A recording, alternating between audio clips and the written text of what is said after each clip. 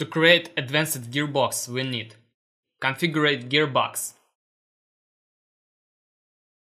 gear control panel. The first channel is responsible for upshift, second for downshift. Let's take the controller and create outputs in it to control gearboxes.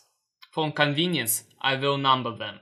The channel number of the composite is responsible for the gearbox number. That is, if the composite number is 1, then it must interact with the first gearbox. Now, let's connect it all.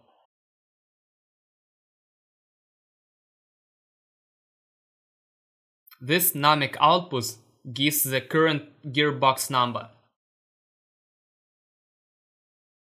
Now, open our program, create gearbox in it.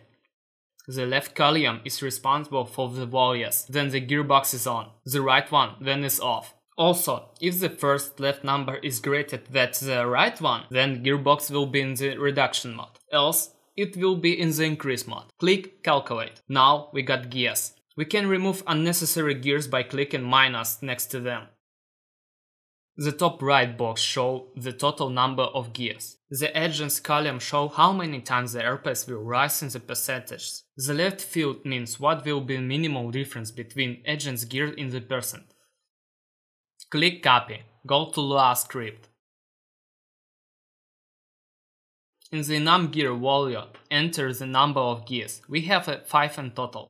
In num gearbox, we enter the number of gearboxes. We have 3. In gearbox, instead of the curly braces, we enter the copied value from the program. Check script for errors and exit the controller. Start the engine, turn on the clutch. Look at RPS. Starting to upshift. Gearbox walk.